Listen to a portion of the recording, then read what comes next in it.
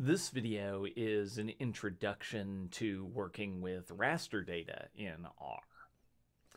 There are two common kinds of spatial data, raster data and vector data. And we're going to start with raster. Raster data is designed to store geospatial information that is continuous across space. And so it's the most common kind of data for things like climate variables, satellite imagery, and elevation. And it's stored in a gridded format that looks like this. And so we're familiar with imagery, and so this is an image, which is a form of raster data. And if we zoom in on that imagery, we can see that it's composed of pixels. And so this is really a grid of pixels, and within each pixel, there's a value. So each pixel contains a value, a numeric value. And so fundamentally, if we look at this data under the surface, it is a matrix of numbers.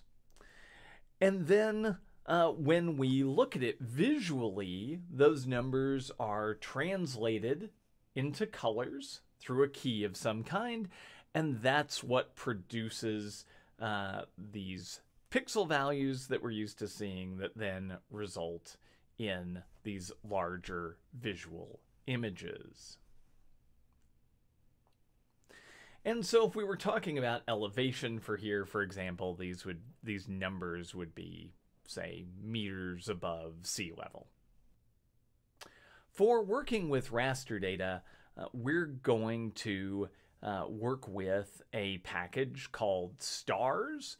That is one of the modern packages for dealing with this kind of data.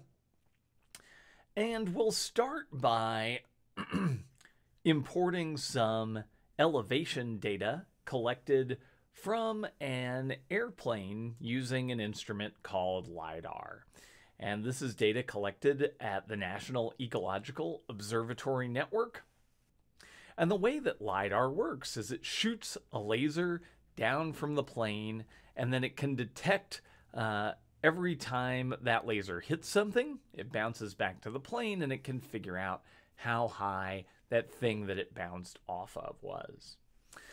And one of the values that comes out of LiDAR is that last intercept, or basically the intercept where it hits the ground, and that can be used to create something called a digital terrain model, or a DTM. And that DTM looks like this. We can see that we've got trees, and those dots in the tree canopy are LiDAR intercepts, but there are also then dots running along the ground surface here where the brown line is, and that brown line is then the digital terrain model, which is also the elevation.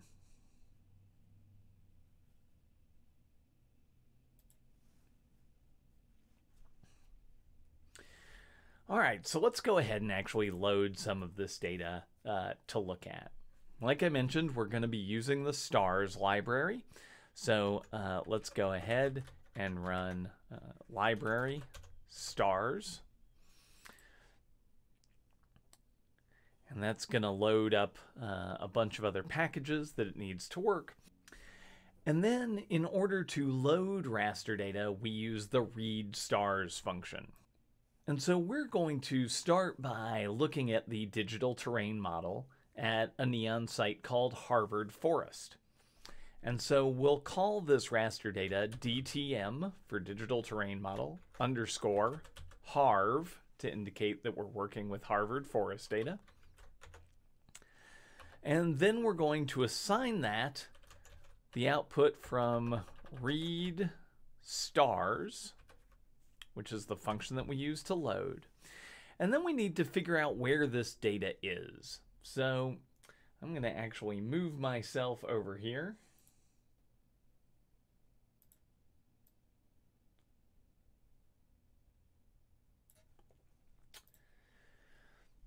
And if we go into this data folder, we'll see that we have two subfolders, one labeled Harv, that's where our Harvard data is, and one labeled SJER, which is another site that we'll be using in the exercises.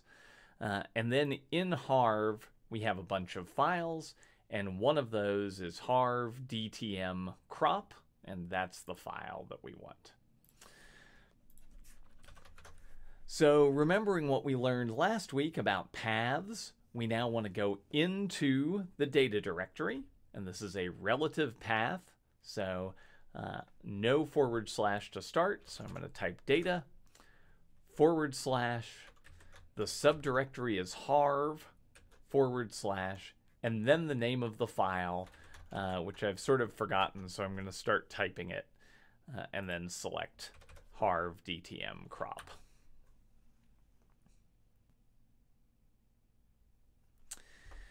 And so if we run this, we can then look at this object by typing its name and hitting enter. And we'll see that it's a stars object with 2 dimensions, so that's X and Y. These objects can actually have more dimensions than that, but we're just sticking with a single raster right now, so it's 2 dimensions, and then 1 attribute, which means that we've got 1 layer of information, which is just the elevation. And we also have other information about the values, so we're kind of in the range of 350 meters here in terms of elevations, and we have some information about where this data is located. Now that we've loaded this data, let's go ahead and look at it visually. We can do that using either base plotting functions in R or ggplot, and since we've been working with ggplot so far, that's what we're going to stick with. So I'm going to go ahead and load the ggplot package by adding library ggplot2 to the top here. And remember, I always want to add my packages, my package loads at the top of the file. I don't want them to come down lower, so we're going to go back up to the top and add this.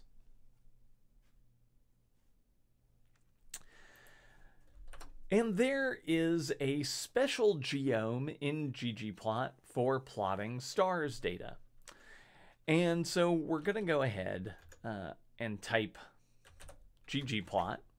And we're just going to leave all of the defaults empty for now. That's actually common with geospatial data, because we're often going to want to plot multiple layers from multiple different sources. And then we'll hit enter, and now the geom is geom_stars.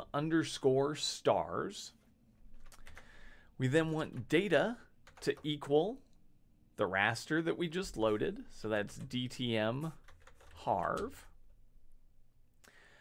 And because this is raster data, the geom already knows what to do with it in terms of an aesthetic by default. And so in contrast to other ggplot graphs that we've made so far, we can actually not add a mapping here if we don't want to. And so if we go ahead and run this, it'll take just a second because we're plotting a large number of pixels, and when it's done, we should get out an image that represents the elevational variation within this particular region. And that's what we see here. We have some higher elevation areas, some lower elevation areas, and generally just some variation across space. We can also change this color ramp if we want to. It's a little hard to see the variation here right now. And we do this using scale functions. And when we learned how to use ggplot for tabular data, we use scale functions for stretching the axes, and in particular for scaling them logarithmically, and changing the scale function for the color ramp is doing the same thing.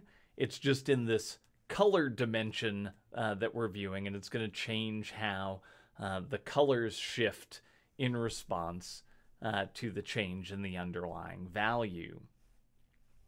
One very nice color ramp out there for a lot of things is called Viridis.